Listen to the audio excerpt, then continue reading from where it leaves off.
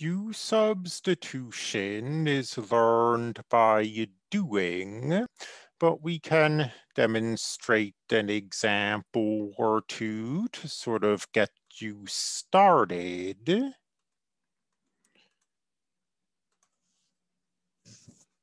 Let's integrate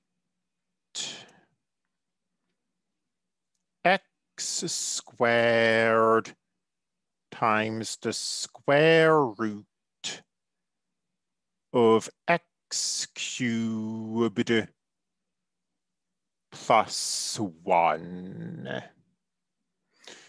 You have a composition here, the square root of an inside function, and you have more or less, you have the derivative of this inside function.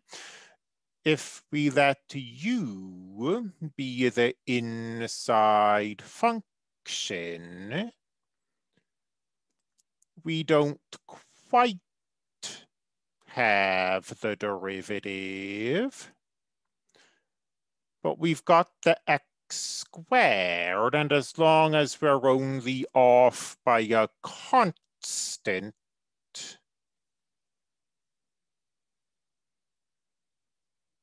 we can put constants in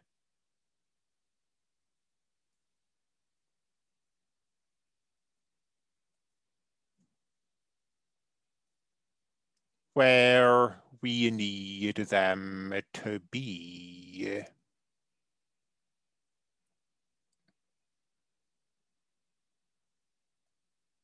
And then, of course, we put the reciprocal in if we just multiplied by 3.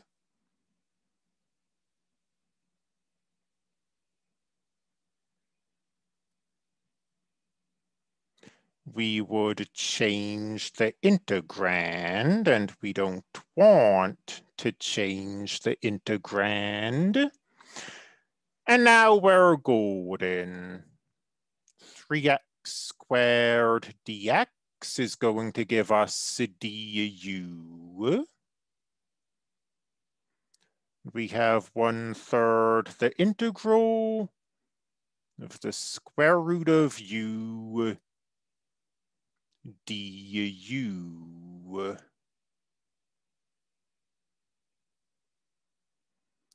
Remembering that the square root of u is u to the 1/2,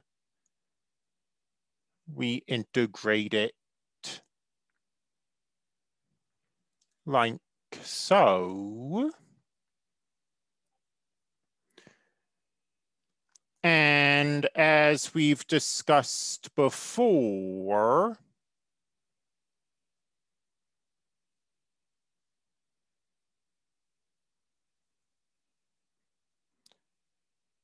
an arbitrary constant times 1/3, well, that's still an arbitrary constant. Finally, u is a dummy variable.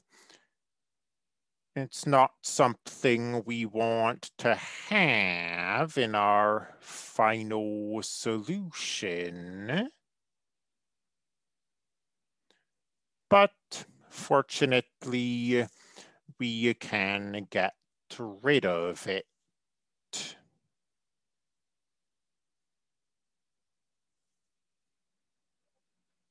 We still have some room on the page. So let's integrate the sine of x times e to the cosine of x. We have composition here. e raised to the cosine. The cosine is the inside function. And we have the derivative of the inside function, more or less, as with the previous example. We are off by a constant, but also with our previous example that hardly matters, we can add a negative in front of the sign. We'll multiply by -1 so that we're not changing anything.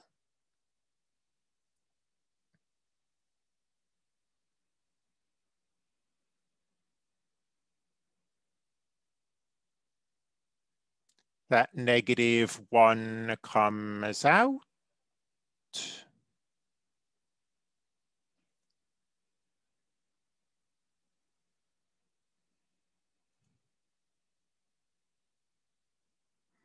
And this is e to the u, the negative sign of x dx. Give us du.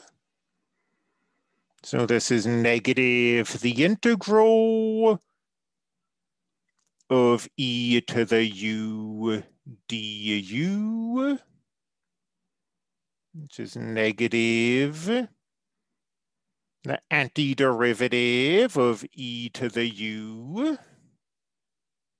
is e to the u.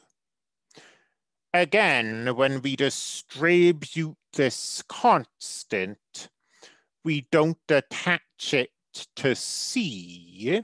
If c is completely arbitrary, then a negative c is completely arbitrary.